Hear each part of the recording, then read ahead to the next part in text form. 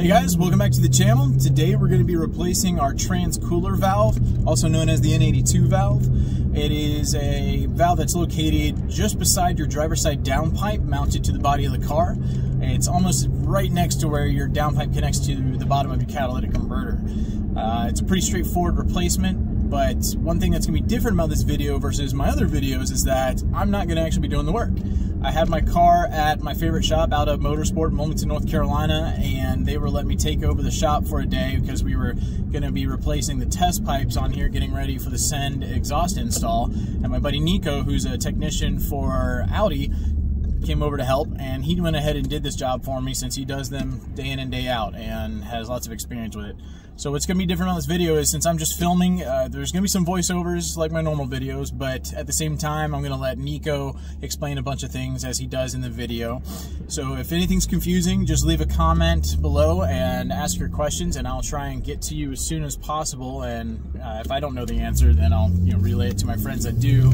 But this is one of those fixes that is a really simple fix. You only need, let's see here, you need a pair of pliers for some hose clamps. You need some actual hose clamps to shut off the coolant hoses so you don't lose all your coolant. You're going to need, I believe it's a T30 Torx bit, and just some regular tools that everybody should have in their toolbox. It's very straightforward. I'll list all the materials needed below, and also be in an Audi zine thread that's linked to in the description. You're going to have to get a few things. It's about $150 in parts, but I'll leave all the part numbers below.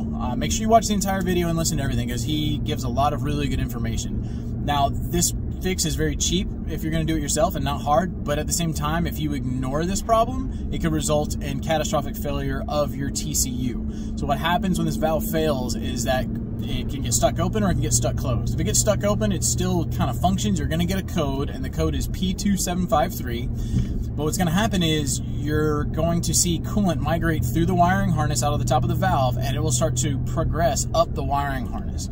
And you won't really see that because it's all covered, and it can potentially get into your TCU and then fry your TCU. And then you are, in a bad way, because you're going to have to replace at least the TCU. Some people have even had to replace their entire transmission. So don't let it get to that. Go ahead and fix this. If you get the code, or another sign of it is that you'll be seeing little tiny puddles of coolant underneath the driver's side of your car where your downpipe is. And when I say little, I'm talking like maybe a little bit bigger than a $half size from an overnight drip. It's not a ton. The easiest way to check to see if your valve has failed is to get underneath there and just pull the actual connection, the electrical connector on the wiring harness, out of the valve and look at it. As you're going to see in this video, it'll be completely corroded, and you'll see coolant in the actual electrical harness, and it'll be blatantly obvious that you got a problem. So make sure you stay on top of this so you don't have to spend a lot of money on an unnecessary repair when this is so simple to do. So with that being said, we're going to go ahead and get into the DIY, but make sure you like the channel, subscribe, and get your alerts so you can stay up to date. We're going to have the Send exhaust installation video coming up really soon, and I can't wait to get that to you guys. But without further ado, here we go. Okay, so the first thing you have to do is get the car jacked up, obviously, and then remove the belly pans and remove this cross brace that my friend here is removing. If you don't know how to do that, you can check out my video on doing your trans fluid change, and it'll show in detail how to do that, but this will give you a lot more room to work in the area.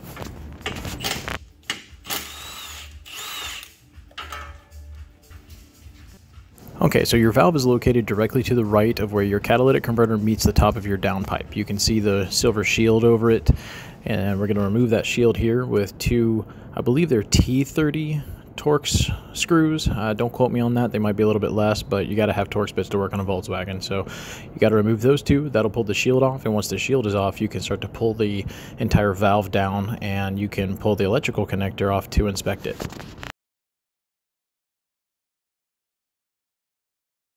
Okay, so now once you see my friend Nico pull the connector off, you'll see that there's coolant and corrosion in the connector and the housing.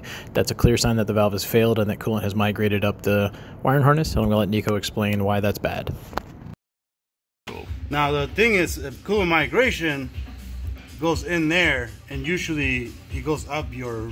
I heard it can ruin the TCU. Right. So we have to check and see how this looks inside the wiring. Okay. Well, I've got the replacement wires, but I got to hope but we got to see how long it's corroded, because it goes into the wire and it could move up. Okay. You know, and that's how he fries the TCU. Well, luckily the TCU hasn't had an issue, and I haven't had a code for anything other than just the solenoid being bad. So hopefully. Yeah. This thing is toast. Yeah, that's bad. Just gotta get that out.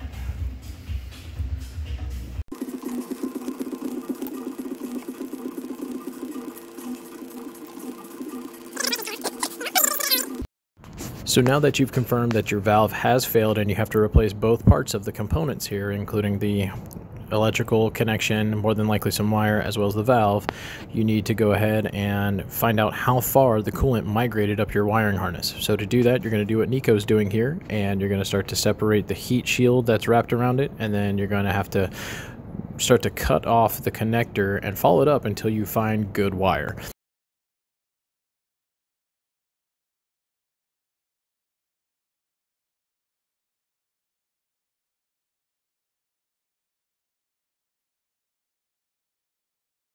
One thing to keep in mind when you do cut the connector off and you start to remove the wiring harness to find good wire, make sure you cut the wires where they are offset. That way when you go to splice in the new wire and you tape it all up, you don't have a giant bundle of wire that's bundled together.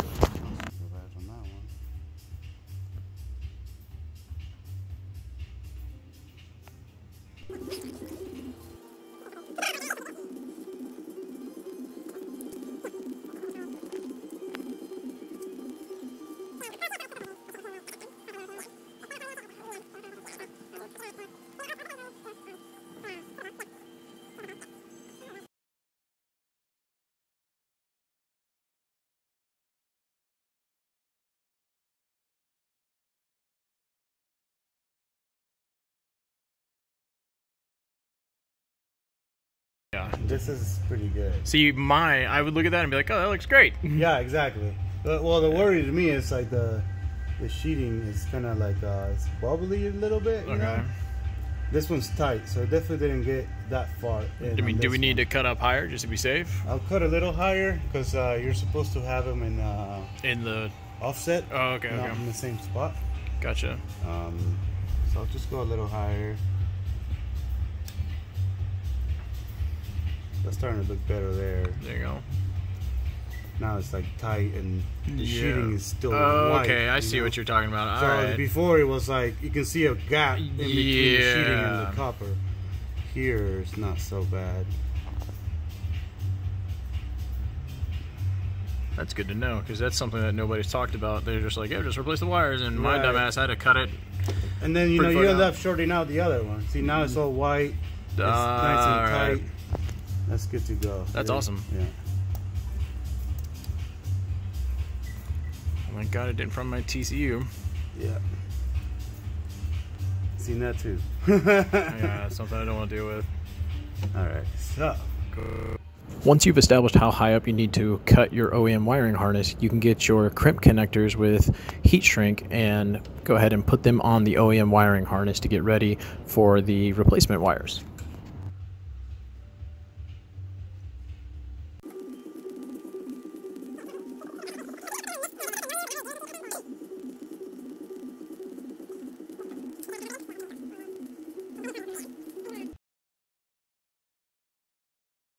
So now it's time to determine how much of your replacement wire you need to use. I bought 2 full replacement wires, and you can see there's a connection at each end of it. I wasn't sure how much I was going to need, so I just got 2 to be safe, but we didn't take a ton of wires off my OEM harness, so Nico was able to just cut this one in half and then measure out the distances that he needed for each replacement wire. Now remember, you had to cut them offset, so one of your wires should be longer than the other one. That way when you go to tape everything back up, you don't have a huge bulge of repaired wire when you heat shrink it and then wrap it in electrical tape.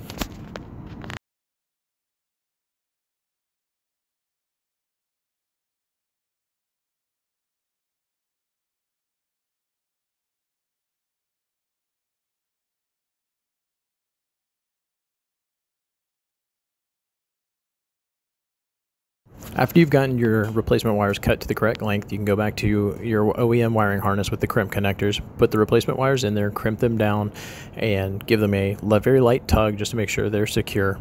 And then after that, you need to go ahead and get your replacement electrical connector and get it wired up to the replacement wires. And Nico will explain how to do that. And then at the end of the video, I'll have a little bit more in-depth explanation as to how to make sure your wires are aligned correctly. One is purple, one's green, or two's green. So one's purple.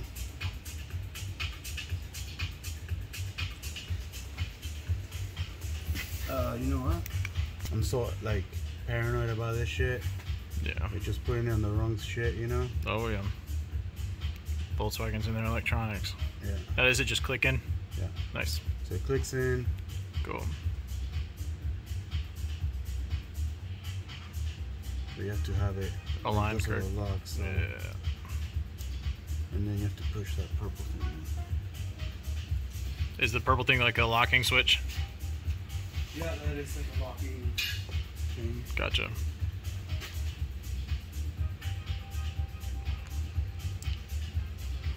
Jesus. Alright. Cool. Now. After you've got your wiring harness completely repaired, it's time to heat shrink the wires. You do this either with a lighter like Nico's doing or with a heat gun. Just be very careful not to damage the wiring harness itself. Just go easy on this and get a good shrink wrap with the heat shrink to make sure that no moisture can get into the repair. Once you are finished with that, then you want to put the wiring harness back into the heat sheathing, try and wrap that around as best you can, and then use some electrical tape to seal the entire repair together and make it as hard as possible to get any kind of moisture into your repair.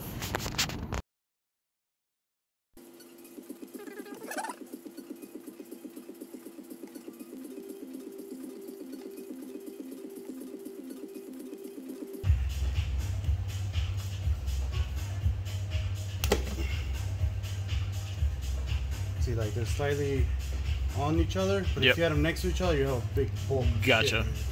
That makes sense.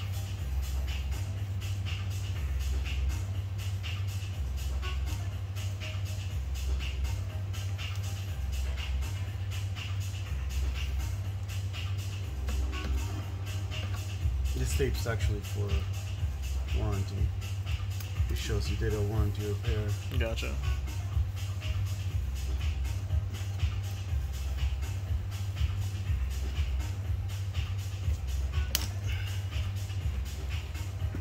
Nice. Okay, the next step is to actually clamp off your coolant hoses that go into the valve. I got these two clamps from Harbor Freight. They're specifically designed for this. I think they were about $11 a piece. They worked perfectly. So go ahead and get the clamps on the pipes to stop the flow of coolant. That way you don't lose a ton of your coolant and have to deal with that, because the last thing you want to have to do after this is bleed your coolant system after having to add more coolant.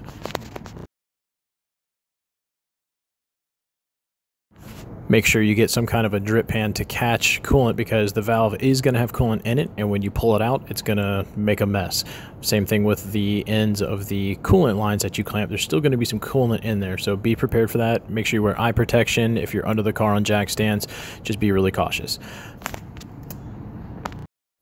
Okay, so just to remove the coolant hoses from the valve, all you need is a good pair of pliers. If you have clamp pliers, even better, but you're going to squeeze on the spring clamps and pull them back over the hose, and then you're going to just wiggle the hose off of the fitting on the valve, and do that for both sides. Remember to dump the coolant out and not get it everywhere.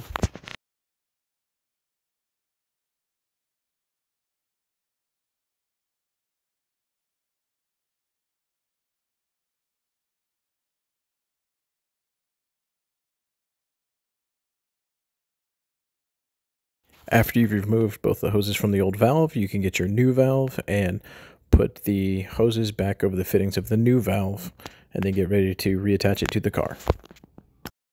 Just don't forget to put the spring clamps back over the fittings once you put the hoses back on the valve.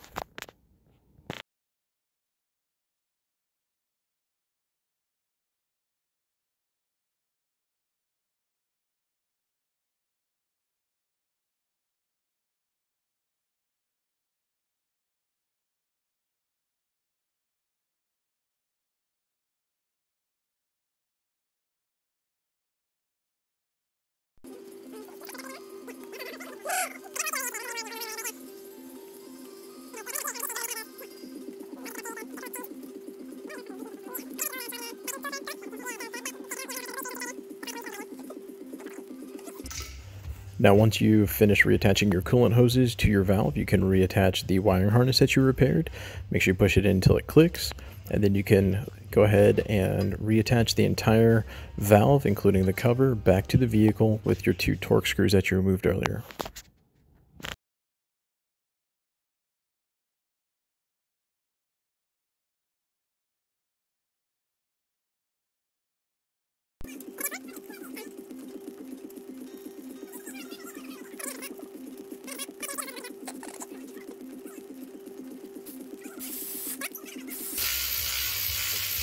Oh, that was scoop, man. Yeah. Yeah. Hooked it up. Here's a close-up of my OEM valve that failed. You can see all the corrosion in the connector there. It was just really chewed up from the coolant migrating out of it. Okay guys, I wanted to talk to you a little bit about the electrical connector for when you're doing this replacement for your trans cooler valve. This is the connection. You should get a new one. It has the 2 wires that go in. One's green, one might be purple or black, but the green should match up. So one thing to remember is that when you cut these, leave the wires in here so you know which one's which, because when you use the repair wire, which is just yellow, you need to make sure that the repair wire that would be connecting to the green wire on the wiring harness connects into the same side. And the way you can figure that out is if you look really closely here. Let me see if I can get it to focus real quick. Alright, if you see there, it says 1 and 2. Maybe I'll try a different camera here. There you go. So you see how it says 1 and 2? So just make sure that whatever these wires are connected to on the wiring harness, so you see that's purple one, there should be a green one that comes out of here. Make sure when you put the yellow repair wire on your wiring harness that you connect them to 1 and 2, because otherwise you're going to get a fault. So make sure those all line up correctly. The second thing is, and I'll try and find the part number, but this wasn't listed. If you pull this out here, you can see that blue kind of seal. That is a waterproofing seal for the wire. Now you can get a what's it called, a small screwdriver and kind of peel this up. Like I can probably do this with my knife if we see here. But this wasn't in the parts list, and when I talked to my friend who works at Audi, he said it's not a huge deal because this valve is so high up in the underside of the car that water shouldn't be getting to it. If you live in a super humid climate or an area where you're driving through lots of puddles all the time, then this is something you want to probably make sure you have on your wire. I can't really get off, but if you work on that little metal clip right there, you can widen it out and you can pull this off and maybe reuse it. I don't know what the part number is from Audi to get those, but you would put those on the wire before you splice them, put it on like over this side, splice the wire back on there, and then seal it up to the front, and then you're going to plug that in. And it's all eroded, but there's clips on there and it only goes in a certain way and locks, but you put it in there and it'll lock in to the plug. But you can see this thing was nasty, all sorts of stuff in there. I had coolant migrate about 6 inches up my wiring harness. So I got lucky. If it migrates all the way up to your TCU, it will fry the TCU, and then you're going to have a bad day. Instead of spending $150 on parts, you're going to be spending thousands of dollars to fix your transmission. So if you get code P2753, or you see little droplets of coolant underneath the car on the driver's side where the downpipes are, inspect this. All you have to do is pull this plug off, look in the plug, and you'll know real fast if you have coolant migration. And make sure you take care of it in a timely manner so that you don't have to fix your transmission. Okay guys, thanks for watching another DIY video with Audi C7 owners. I hope that you found this really informative, and hopefully it'll let you guys feel like you can go out and make this replacement by yourselves. I think it's a really simple DIY, really straightforward, but if you have any questions, leave them in the comments below. As always, please comment, subscribe, sign up to get alerts for the next few videos we're planning on uploading soon. We're going to have the Send exhaust install. We're going to have a 3 years of ownership video coming out. We're going to have a issues for new C7 owners that you should be aware of video coming out, and we're really excited to bring you guys. As always, thank you for the support, and we'll see you at the next video.